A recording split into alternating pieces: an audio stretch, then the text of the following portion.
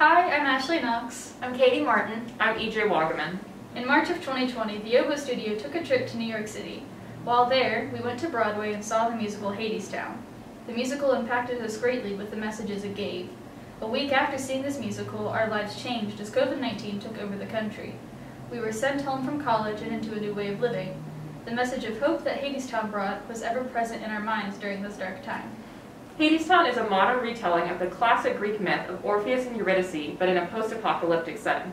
It's a story of parallel loves, the young and full of life love of Orpheus and Eurydice versus the decaying love of Hades and Persephone, and a story of parallel worlds, the living world above ground where people have free will but find themselves impoverished, and the underworld, whose citizens are employed but forced to keep their heads low and only do as they're told. Eurydice goes to Hadestown in the hopes of finding warmth and food, but soon finds herself trapped, and Orpheus descends to the underworld to bring her home. Enchanted by Orpheus's music, Hades allows him to take Eurydice and go, under one condition. Eurydice must walk behind Orpheus, and he cannot look back at her until they reach the surface. The reason we chose the number Wait For Me is because it's about waiting and hope, and it's synonymous to our current situation in this world. Additionally, it is mine and Ashley's final semester with the Oboe Studio, and ending a degree in this state of the world is both dark and scary. But we must keep singing and hoping for a different ending, as Hermes states at the end of Hadestown. Professor Anderson asked us to do this work, and she was so excited, but she was also kind of vague when she brought it up the first time. She was like, hey, we need to talk! And so we were all kind of panicking, like, what could this be about?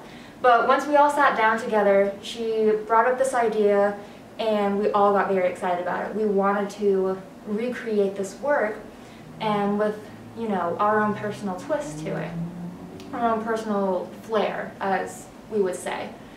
And so we got to work with it really quickly.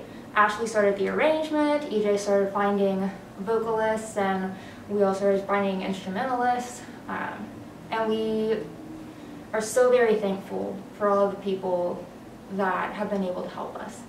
Yeah, before we set the scene, we'd like to mention gratitude to all the people who helped brought our idea to life. Our vocalists, Dawn and Juwan, our double reed studio, Professor Swiger and Jason Zay, and CAC Operations. In the scene you're about to see, Eurydice has just gone to the underworld. She called out for Orpheus, but he was too busy working on his song to hear her. Now when he seeks her out, she's nowhere to be found.